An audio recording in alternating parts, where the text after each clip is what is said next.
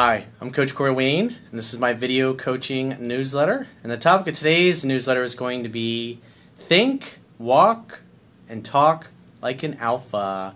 Well, I've got a really good email success story from a guy who he had a lot of shit going on in his life that was kind of fucked up that led to his breakup with his girlfriend, which was something he feared tremendously, and obviously coming across my work. And so he shares how his life has changed. He said he was drinking excessively, was smoking lots of weed, doing lots of drugs, and he had just absolutely no direction in his life.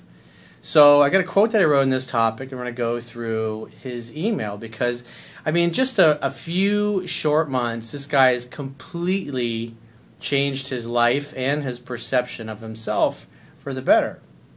It really doesn't take a lot other than making a decision. That's the most important thing. Is number one, you decide what you want. Number two, why you want it. And then when you have your what and your whys in order, then you got to take action to make it happen. And that's what this guy's doing. He's in the phase of taking action to change everything in his life. So the quote says, "Life and living at your personal best is to be found living in the present moment, taking action towards becoming all that you are capable of being. The action you take or fail to take today is what will determine what your future becomes. Winners expect to win and take the actions required to eventually manifest their grandest goals and dreams, despite the fact that success lies far off in the future or seems unrealistic to others. Losers quit and give up on their dreams when the first sign of difficulty or challenges arise, and then they seek to sabotage the dreams of those around them so they can convince them to give up like they have, so they can feel better about their lack of success. Misery loves company. Your inner circle ideally should consist of people who are just as committed to their own greatness as you are to your own, and who celebrate and encourage your victories and continued perseverance." Fucking to that. If you got a shitty peer group, find a new peer group. Life is hard and success takes a really fucking long time. If you read my new book, Mastering Yourself, which is available to read for free in the members area, I detail painfully everything I went through, all the ups and downs throughout the course of my life, as my purpose and my mission changed and evolved, and I became comfortable listening to that internal drive when it was a career or a business, when I knew it was time to move on because the internal enthusiasm wasn't what it once was. It's hard to do that because we're surrounded, the majority of the people that you're going to encounter in life are stuck where they're at in life. They've convinced themselves through a personal story that they've created that what they really want, what their dreams really are, is just not realistic. They've given up. And therefore, because they've given up and they've convinced themselves of their personal story, anytime they encounter somebody like you or me who's trying to move beyond that little comfort zone or that little box where all of us tend to live, they're going to do everything they can to discourage you and tell you to give up. It's not realistic. It's stupid. Only certain types of people achieve those kinds of things. Because if they can convince you to give up like they have, then guess what? You just gave them more justification for their mediocre life. So don't be somebody else's justification for mediocrity. Sometimes, unfortunately, you're going to have to leave those people behind in your life, especially if they're really going out of their way to convince you that you need to give up on your dreams. Because like I said, I talk about this in my new book, Mastering Yourself, extensively. It takes a decade, a minimum of a decade, when you start out on a new business or a new career path to figure out and learn all the skills, acquire the knowledge that you need, and to apply it to get good at it. Because getting compensated to do anything in life is a result of adding a shitload of fucking massive value to other people's lives through your mission, your purpose, whatever your life's work happens to be. And you have to spend your time obsessing over it and focused on trying to get better And it will really help you out if you have people around you cheering you on and telling you, oh, you just had a bad day, dude. Tomorrow's a new day. Just get up and kick ass tomorrow. Miserable people are going to be like, oh, you know, you tried. You gave it your best shot, but it's really not in the cards for you. You really should do something realistic like I've done. Go get yourself a regular job and punch your clock. Fuck that shit. Don't take ownership of somebody else's story. Don't let somebody else's limitations that they've imposed on themselves become your own limitations. So let's go through his email. He says, "Hi, Coach. How are you?" Fucking awesome, dude. I'm in Orlando, obviously. There's probably somebody that's going to post, "Hey, Coach posted an old video online with the old background." It's like, I have 2 studios, one in Orlando, obviously, which is this one, which I've had for many, many years. And I've got the one in South Florida, which is, you know, would I rather be here in a studio or staring at the ocean? Well, obviously, it's kind of like no fucking contest, but I love both places. And that's the beauty of when you have total control and ownership of your time, you can decide where you want to be, where you want to go, what you want to do, who you want to do it with, and where you want to do it at. And today, I'm doing it in Orlando. He says, "I want to write in about my amazing and continuously growing success story, and it is all thanks to your work." Well, obviously, I appreciate that, but you put in the effort. That's the important thing. Because without effort, you don't get any results. And without results, you don't get better. And you can't learn from your mistakes. I know there are a lot of men and women out there that need to hear what your work offers. I'm a 27-year-old male from Ireland. I found your work after I got dumped by my girlfriend. Excessive drinking, weed smoking, drug taking, and having no real direction in life had slowly diminished my confidence, and I fell into your infamous fear of loss mentality. Well, anybody that's using excessive drinking, excessive weed smoking, drug taking, watching too many movies, eating too much chocolate or junk food, you're using food as an escape or drugs as an escape from your life. It's like a way to justify being lazy and putting things off. Now, there's nothing wrong with having a little bit of fun, but the idea is 80% of the time, you want to be healthy. 20% of the time, you want to have your glass of wine, your bong hits for Jesus, your chocolate cake, your vanilla ice cream, whatever the hell it happens to be. So if you figure on a 30-day month, if you're going to be a fuck-up 20% of the time, you're talking about 6 days where you can just eat whatever, and the rest of the time, it's full-tilt bookie, taking care of yourself, eating right, exercising, doing the things that are important. Obviously, you had things totally inverted where most of the time you were being a fuck-up and very rarely were you taking care of your body. Obviously, that is out of whack, out of balance, and it's going to be impossible to achieve your dreams if you're living that way. He says, "Guess what motherfucking happened? Yep, I lost her." So in other words, he feared losing his girl. He probably tried to force things to get her to stick around. And because he wasn't focused on his purpose and his mission in life, eventually she completely lost all attraction and decided she was going to go seek a guy who had his shit together. I ultimately was sick of relationships ending. I had 4 serious relationships at 27 years of age and decided, you know what? Fuck this. I'm going to apply these principles in Corey's book and see what happens. Well, that's the beauty of what I teach. Even if you think I'm full of fucking shit, if you apply things I teach in my book, they will work for you. Both books. That includes 3% Man, my first one, and Mastering Yourself. And again, both of them, if you just go to my website and subscribe to the newsletter, you can read them both totally for free, so you have absolutely no fucking excuses. Plus, you can also get either book. Actually, with the deal that Amazon's got going on Audible, you get 2 books if you do a free trial with Audible, and you can get both of my books totally for free, the audio versions of them, if you're so inclined. But if you're skeptical, go read them for free on my website.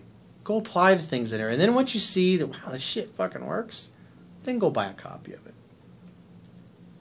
Find me somebody else that's willing to give away their best stuff on the internet. I haven't seen it. It's like people still haven't figured that out yet. But if your product sucks, if your book sucks, then obviously nobody's going to go and pay for it. Because you give it away for free, they're like, yeah, this sucks like I thought, and then they don't buy it. So that's the important thing. You gotta have a good product. He says, then came the new year. When 2018 hit, I decided to change my lifestyle for good, as my previous 27 years had not been working. Since 2018, I have... Now, this guy's got a lot of rituals, success rituals, which are really great. Meaning, day in and day out, these things happen no matter what. This is what it takes to be disciplined. Number one, I've been doing daily meditation. Number two, I'm hitting the gym at 6 a.m. every morning before work, and I'm in incredible shape. Sounds like church bells. I quit heavy drinking, quit drugs. I've been journaling. That's another great thing to do, is getting a journal, something with just basically blank sheets of paper. Write down your victories, write down the things that you learned, write down the things that you're grateful for. Remember, your brain is going to give you more of whatever you focus on in life. And so if you take 5 to 10 minutes, maybe every day when you get up or before you go to bed at night, just journaling about all the great things that have happened today or yesterday or whatever you've learned, whatever you focus on expands. So if you're focusing and you're making a conscious effort like this guy is to journal, he's teaching his brain to continue to look for more things to be grateful for. Oh, I talked to a really pretty girl today, brunette, blonde hair, whatever it happened to be. You write that down. And as you notice more beauty, guess what? More beauty tends to show up. If you're grateful for a job opportunity that came your way and you write that down, you tend to notice that other job opportunities tend to come your way. Again, it's whatever you focus on in life, you're going to get more of. And journaling is a great tool, a great way to do that. So awesome job there in the journaling, dude. I started reading and studying self-development heavily. Well, I think it was Jim Rohn said that a college education will earn you a living, but self-education will earn you a fortune. That's one of the reasons why I do so well, is because college is great. When I was in the construction industry, I needed that degree to get the job that I wanted or to earn the income that I wanted in the industry. But the reality is everything I learned after college, all the stuff that I taught myself about business, about life, about self-development, about relationships, everything that I focused on, the best stuff that I've learned, all shit that I learned outside of college. So it's really super important. Just because you got a piece of paper from a college doesn't mean that's it and your learning is over forever. If you don't continue to be a lifelong learner, you're going to get lapped and passed by other people on the journey of life, because knowledge helps you become more efficient in how you apply your actions. And the idea is you want to work smarter, not harder. You want to learn from people who already know, who have made all the mistakes and made all the fuck-ups, so you can learn exactly the right things to do and the wrong things to avoid. It doesn't make any sense to reinvent the wheel. He says, I've grown my removals business by 25%. I guess he's got some, I don't know what a removals business is, but I'm sure somebody will post that in the comments. I've been eating a clean, alkaline diet. So obviously you probably read Dr. Young's books, The pH Miracle, Sick and Tired, Reclaim Your Inner Terrain, also the books by Dr. Gundry, which I talk about those in Mastering Yourself. I become a more confident man day by day. Well, what grows your confidence? Because a lot of people are like, how do I become more confident? Well, confidence comes from knowing what you know how to do and doing it really fucking well. And the only way you get to do something really well is you practice at it. Everybody starts out at everything as a total novice and a total beginner. Nobody comes out the womb and they're slamming slam dunks like LeBron James the next day. It doesn't work that way. You have to learn, you have to practice, you have to spend thousands and thousands of hours to really master something. But the more you practice it, the less the fear, you're going to feel the fear, I should say, and the more easier it's going to get. Changing my lifestyle has increased my confidence, and I notice how people watch me as I enter a room now. It feels magical. I mean, how many times have you been in a room or a party or somewhere and the best looking guy or girl or most popular guy or girl or most successful guy or girl comes walking in, and it's like in unison, everybody's heads, they all turn to look and see what the alphas are doing. That's what he notices. It's how he carries himself. It's a vibe, it's an energy, it's a mindset, it's how you feel about yourself. You feel good about yourself because of all the action you're taking and the results you're getting and the successes that you're having. Success makes you feel a little more confident. And even failure can make you feel better because you took action and you learned something. That's a win as well. It's all how you look at it. It's how you define it. That's what really matters. If you look at failure, it's like if you get excited about failure and you look forward to failure, you'll be willing to take more action than the average person that's scared of looking bad to other people. That's why you zip through things that they'll spend years stuck on. Through my own self-development, my friends are all asking about this big shift in my behavior, and I've directed them to your work alongside some others, but they haven't read a page. That's reality. I got lots of friends, lots of people I grew up with, I've known for many decades of my life, and they know what I do for a living, and they admire the hell out of me, and I love them to death, their family. But when it comes to drinking some green juice or a smoothie or going to the gym, they're like, It's like goes in one ear and out the other. All you can do is gently lead and suggest. What's interesting is until people really experience a severe amount of pain and hit the wall, that's usually the only time that they're really willing to make major changes in their life. They don't have a compelling enough reason. This constant questioning from my friends and my family has led me to discover my purpose, so I'm studying to be a life coach. So if you're going to be a life coach, what does a coach do? A coach teaches fundamentals of some kind of particular subject. Obviously, if you're a football coach like a Bill Belichick, you're teaching the fundamentals of football. If you're a life coach, somebody like me, what makes a good life coach? Well, somebody that's overcome something. In other words, you have a challenge or something you really suck at or that you're not good at, that you're terrible at, and then you acquire the knowledge that it takes to become really great at it, and then on top, after you've gotten the knowledge, then you actually apply it, and then you get some experience, then you're qualified to help somebody overcome something. So if you're going to become a coach of some kind, make sure you master something. Because a lot of people, I've seen this many times over the years, they look at what I make, they look at how many books I sell, and think, oh, I'm going to be just like that guy. Look at all the money I'm going to make. And they don't have strong reasons why. They don't have a strong what they want, and they don't have a strong, emotionally compelling reason why they want it. They might want the success that I have, and they might want the money that I have, but they're not really emotionally invested and in love with the idea of helping people. I've seen people create YouTube channels, they do it for a year or so, it doesn't blow up, and then they stop, and they close it down, and then they just disappear.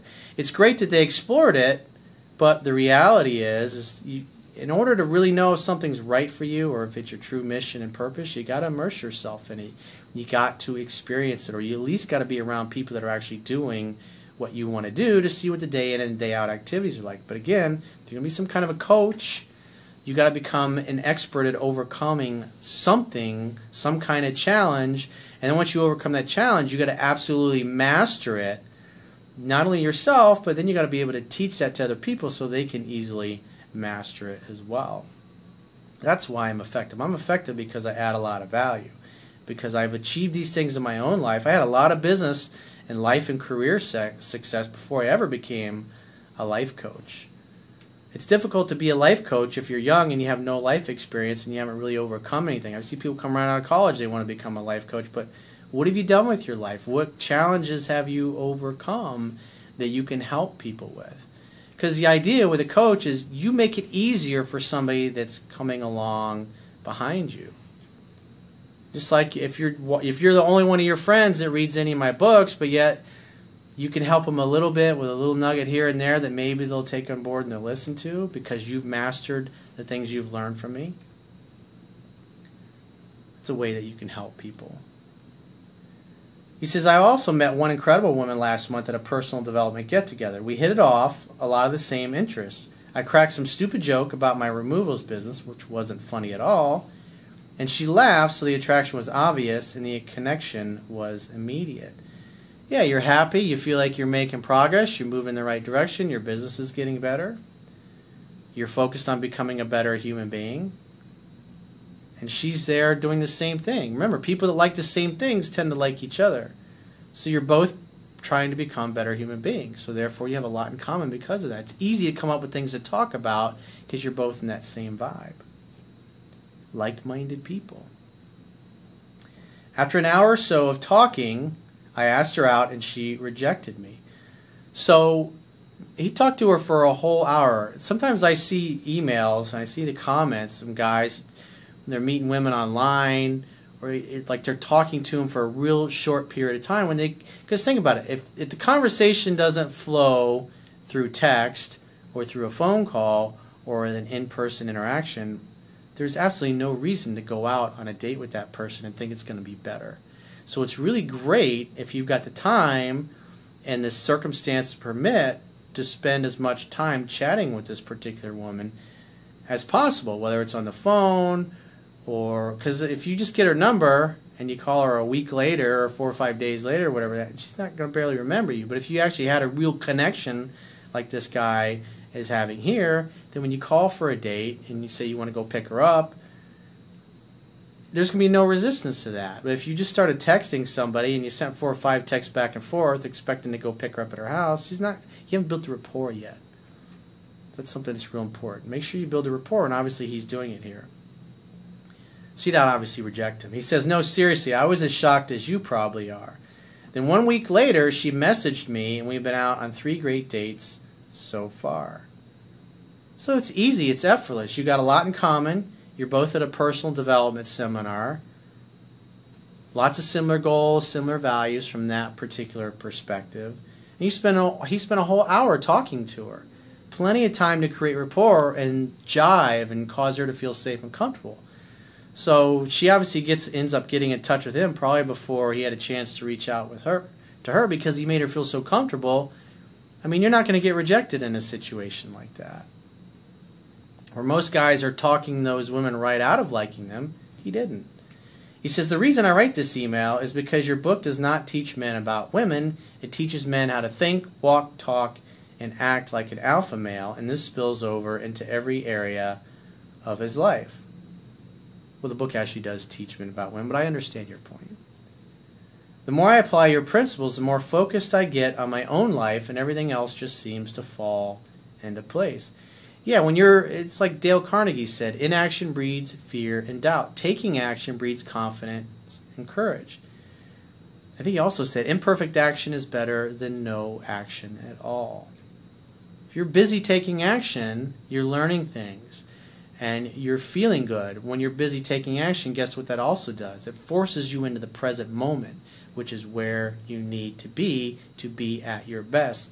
Because if you're not in the present moment, if you're sitting around doing nothing, you're thinking about what may or may not happen in the future. Well, if you're sitting around doing nothing, then what you fear happening in the future is probably going to happen because you didn't do anything to move your life towards what you wanted. You didn't do anything to move your life in the direction of your goals and dreams.